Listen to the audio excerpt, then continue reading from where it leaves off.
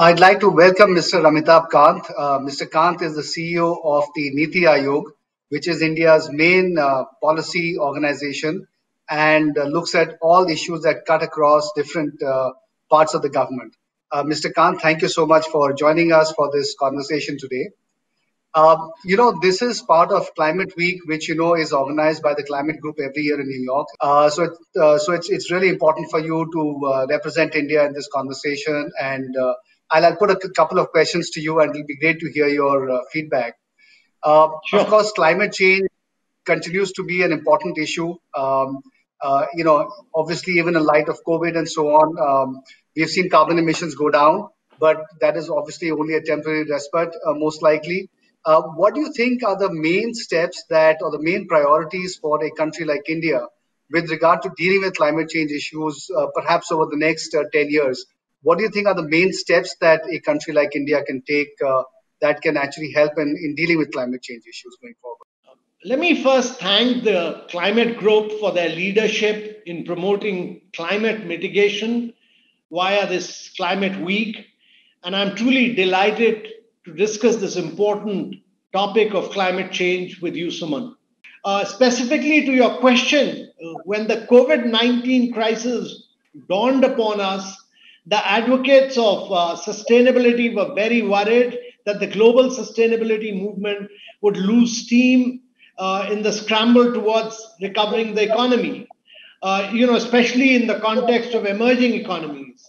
But India's commitment to sustainability truly proves that growth and sustainability can go hand in hand. Climate change is real and has far reaching impacts for which the world is not prepared. Combating global warming and the resultant climate change and poverty are two most important goals for the world in this decade. And this is really designated as a climate decade. Energy is the largest contributor to emissions, 70% in the case of India. And as a result of very intensive and innovative policy design, India is well on its way to meet or even exceed the reduction of GDP emission intensity target by 33 to 35%, which India had committed to by 2030. Even in electricity, transport, and industry, which are the largest energy consumers in India, our focus and sensitivity has been on carbon intensity of products sold across the world. We're focusing on low carbon industrialization, and that's a huge opportunity for India. Our transport sector has the potential to save 1.7 gigatons of cumulative carbon dioxide emissions. And therefore, we really pushed for the shared, connected, and electric mobility and connected passenger mobility and cost-effective, clean, and optimized freight transport. So this is really what we are pushing for. We are pushing for an efficient and open market for renewable energy technologies to flourish, and we are truly committed towards our commitments. Great, thank you so much for that. Earlier in earlier years, in some ways, the whole issue of climate change was, in some ways, set off against the issue of development. Now, the good news is that technologies have got to a point, both on the mobility side as well as on the renewable energy side, where it's no longer a trade-off. And there are, the emergence of a lot of new technologies. How is India thinking of positioning itself in taking the lead on some of these new technology areas, such that it can actually drive growth in this area going forward and actually convert this whole thing into a really strong business opportunity and take the lead vis-a-vis other developing countries? Suman, my belief is that the technology will be the biggest disruptor across solar, across wind, across storage, across mobility. All these areas will see huge and massive amount of technological disruption. The renewable energy in combination with energy storage has already reached grid parity with coal power in India. And this is actually a testament to India's policy design and the spirit of Indian entrepreneurs like you. India's renewable industry is a unique story led by spirited entrepreneurs. And now with large public sector enterprises joining the bandwagon, the future looks bright. I can also say that much can be inferred from the recent events and market signals. First, the valuation of the global e-vehicle giant Tesla in August 2020, which reached US dollar 380 billion and became more than the next 12 automakers combined. We can well argue that that there exists some froth in this, but the situation gives a clear indication of financial markets' firm expectation that EVs and batteries really, electric vehicles and batteries are the future growth areas, while oil will slowly decline and probably die out in the next 2 to 3 decades or even faster. Second, ExxonMobil falling of Dow Jones Industrial Average after nearly 100 years of being there is a sign that the trend is only accelerating. So my view is that India should catalyze, grow, and fuel the burning ambitions of entrepreneurs in the country to create companies, great companies like you've done and like Tesla is doing with clean technologies. They might arise out of hydrogen, they might arise out of urban air mobility or battery storage, and all this will give a huge fillip to the Indian growth story. In fact, many young entrepreneurs have taken the lead in this. And the Indian corporations, which have traditionally shied away from investing in high-tech startups, they should really move into these areas.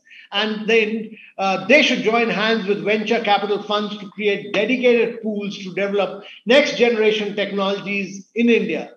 The innovative nature of startups combining with the exceptional project execution abilities of industrial houses can bring about a domino effect in climate migration in India for the world.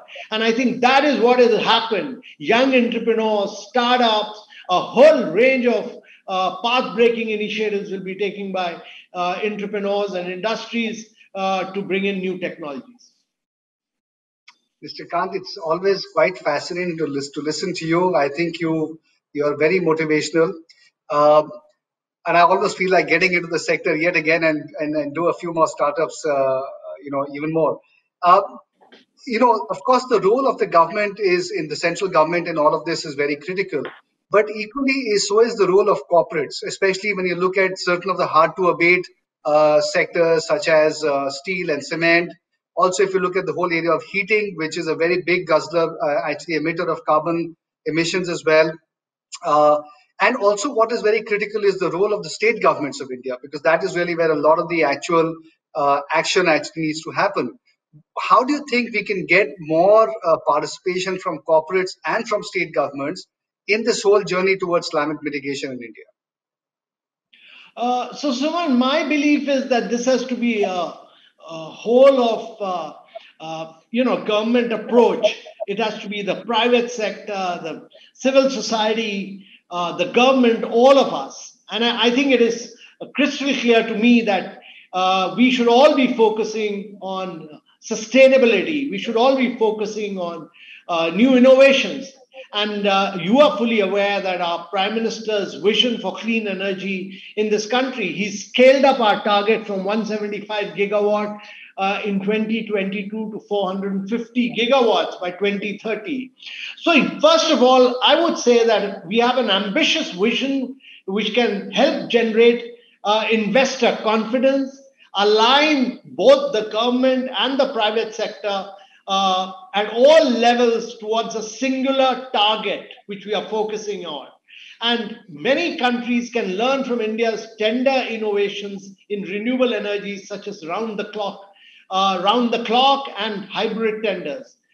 Just to give you the example, Indian Railways, the largest rail network in the world, which functions as a nervous system of national mobility, has announced that it will be powered 100% via clean energy by 2030. And this unmatched pioneering ambition from Indian Railways, which is also the 8th largest employer in the world, will give a sizable bump to the global green job statistics. And we are confident of reaching India's non-fossil fuel target to 450 gigawatt of renewable energy by 2030. And In this, all this new technologies, new startups, established entrepreneurs, government departments, all will play a critical role in evolving new methodologies of tendering, in evolving new technologies, and adopting cutting edge technologies. And the challenge is to adopt technologies where the world will be 5 years later. And therefore, how do you commercialize technologies which will enable you to make a generation leapfrogging? That is really the key challenge. And we should think of these are cutting edge new technologies, and that is what India should be doing. I guess one of those cutting edge technologies in which India still has the opportunity to take somewhat of a leadership position is the area of storage and batteries, which you talked about earlier. And storage, of course, is essential for the development of the electric vehicle mobility market, as well as that in terms of integrating renewable energy into the grid, and especially such a large amount of renewable energy forecast to come into the grid in India, that becomes very critical. I know that you are spearheading the whole effort to try to have battery manufacturing and an ecosystem in India as well. Where have we reached on that, and when do you think we'll actually start seeing battery manufacturing in the country? So, Suman, we are at a very advanced stage because of our belief that, look at the Western world. America has 950 cars per thousand. Europe has over 800 cars per thousand. In India, we just have 20 cars per thousand. And therefore, we must ensure that we do not make the mistakes of the Western world, and our evolution must be smooth. And therefore, if you look at the projections by Morgan Stanley, that by 2040, about half of India's car fleet will be electric vehicle, will be the leaders. But this will be feasible if we are able to build storage. And the challenge for us is to really push for storage in a big way for two-wheelers, for three-wheelers, for vehicles, and push storage in a very big way. And that's why we are coming out with a scheme for storage, where we will support through a production-linked incentive scheme, establishment of gigafactories in India and new technologies. And that will really provide a huge impetus. We are at a very advanced stage, and that will help us to really ensure that we push for storage, battery storage, and a national mission for transformative mobility and a battery storage has been launched, which is housed in this NITI Aayog. And our key approach has been that storage really holds the key to India's future. And that's why we've structured this scheme, which will enable storage both in mobility and and for grid purposes. And there are cutting edge technologies today, which this PLI scheme will be able to bring in. Terrific. That's great to hear. One last question. The Prime Minister had, of course, mooted and has, of course, we've now established the International Solar Alliance.